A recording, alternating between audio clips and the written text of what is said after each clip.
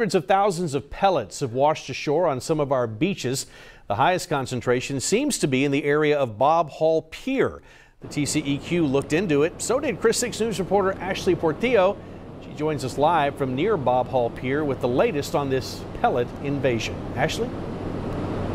Mike, it turns out these pellets are used to make plastic products. Billions of them are used each year to make things like plastic water bottles and plastic bags. But now that the question that many are asking is, why are these pellets showing up on our beaches? These plastic pellets are pretty easy to miss unless you look closely. To me, it would just look like a piece of shell or a piece of sand. They're small, about 3 to 5 millimeters in length, and they're dull in color.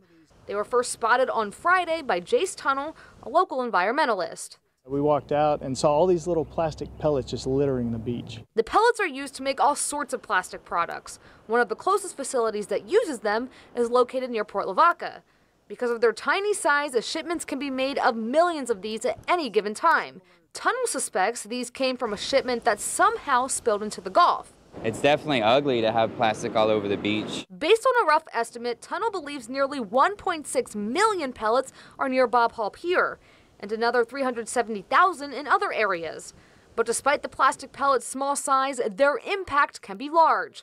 Fish and other marine animals could mistake them for food. Pellets are so small to where small fish can eat them.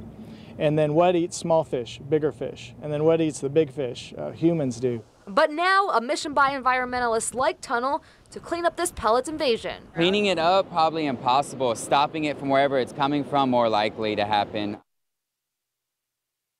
Now, this is a pretty rare situation, so rare that county and state officials aren't even sure how to go about cleaning this up, nor do they know whose responsibility it is. And as for the TCEQ, they have told me within the past hour that they have looked into these pellets along the beach, but they have referred this issue over to the Nueces County Coastal Parks. Mike?